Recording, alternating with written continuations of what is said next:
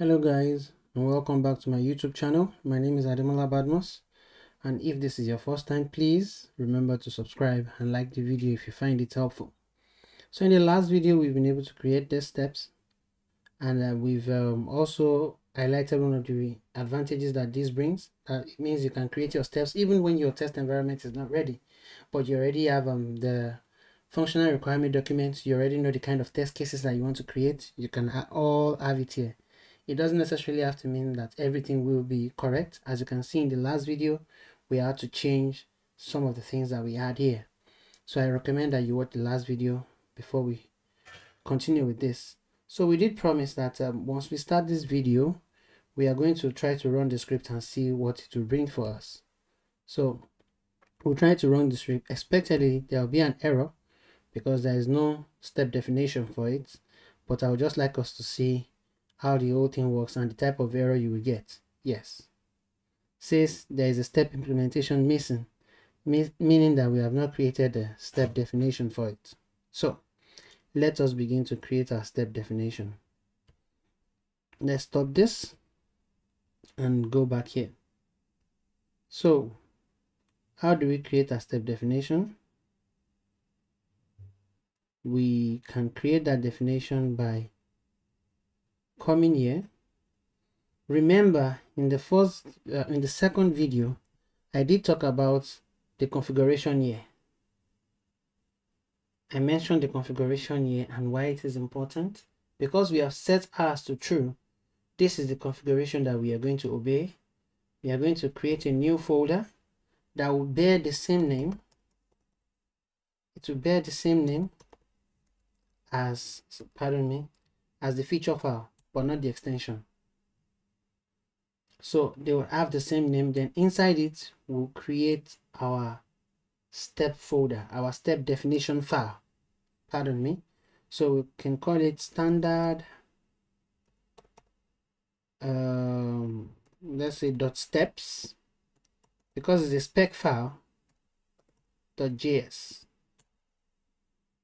So we have this done, but we still need to define our step. So I will do one, then I will just try to populate the rest. So if I copy this, if I was using an IDE like WebStorm, I can just right click, I can just click on it and I can automatically create the step definition. I do not know how that can be done using VS Code, so I would not attempt to even try to do it. But I can show you a simple way to create your own step definition. Once you already remember the mocha syntax that we talked about in the very first series that we made for Cypress. So it says generate step definition or copy to clipboard, or generate step definition and step to dynamic path. So you can use this option. So let's click to a dynamic path and see if it will do it for us. So we are going to click Cypress integration standard. It should create it here. So steps have been generated. That's one way to do it, or we can try to create it by ourselves.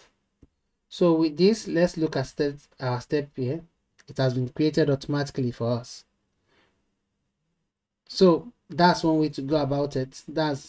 So we can equally do this for this. As you can see here, generate step definition dynamic file path. So we just pick the file path and we'll do that. Now, if we try to do the default path, it means that it will automatically create a default path for us.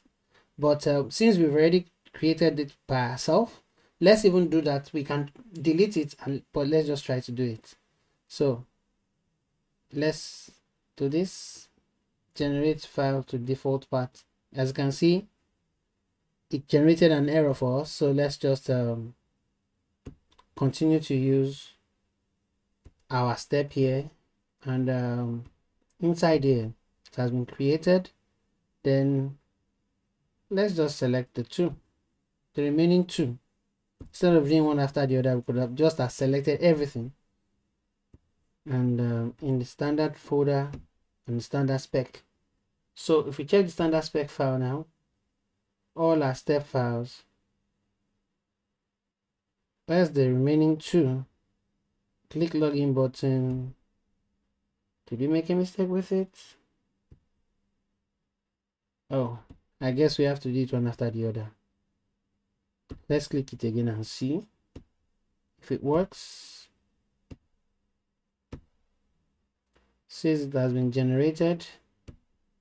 Oh yes, so we probably didn't click it. No, it's replicated itself, so it is a wrong step, so we have to do it one after the other. When you click the login button, see the products page. No, we need to do the insertion. So when we insert this, oh, the mistake we made with this was we didn't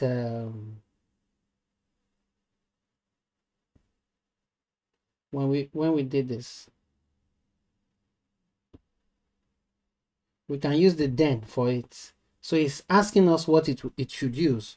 So we'll use the then integration, then we'll come here and we create it. So then the insert password, because it doesn't recognize the and, so we use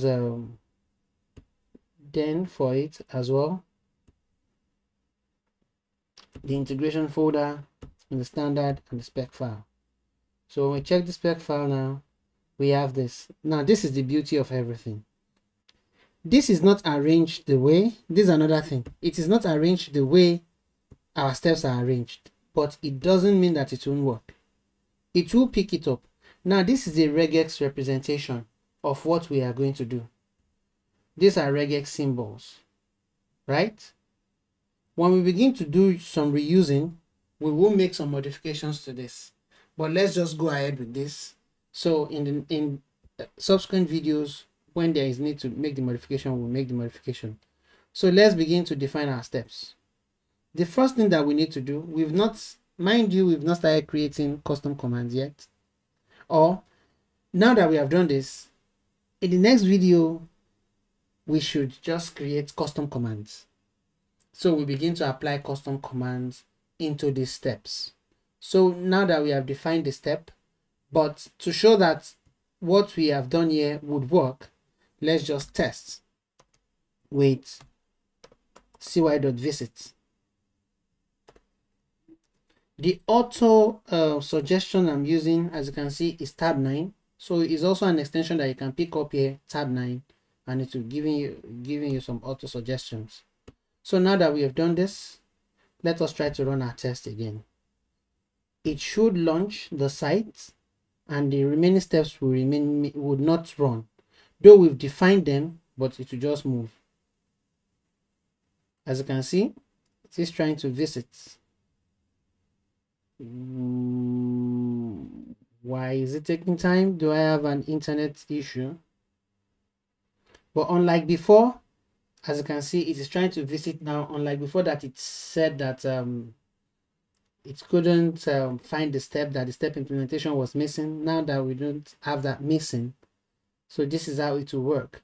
So in the next video, we will be using the Cypress fill command to create custom commands. And thank you for watching, and see you in the next video. Please do not forget to like and subscribe if you find this helpful. Bye bye.